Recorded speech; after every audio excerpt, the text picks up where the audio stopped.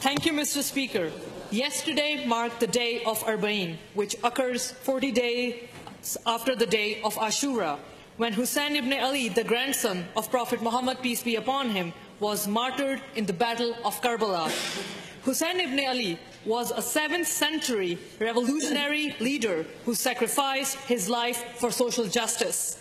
The day of Arbaeen is the day on which Hussein's family returned to the land of Karbala to properly bid farewell and grieve their loved ones. Today, 1400 years later, the day of Arbaeen is mourned by millions of people around the world. It is a day to pay tribute to the sacrifice of Hussein for social justice.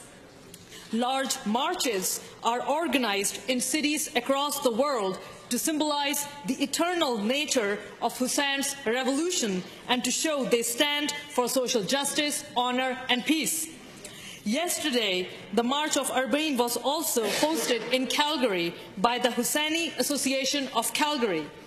To commemorate Arbaeen, people from all over the globe participate in the tradition of walking 80 kilometers from Najaf to Karbala every year.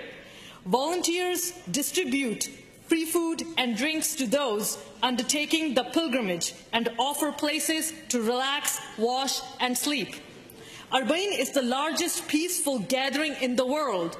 The number of pilgrims has risen to 25 million, despite the threat of terrorists who have vowed to attack this stand for peace and social justice. As the Minister for Culture and Tourism said yesterday, no one should have to worry about their safety when they worship.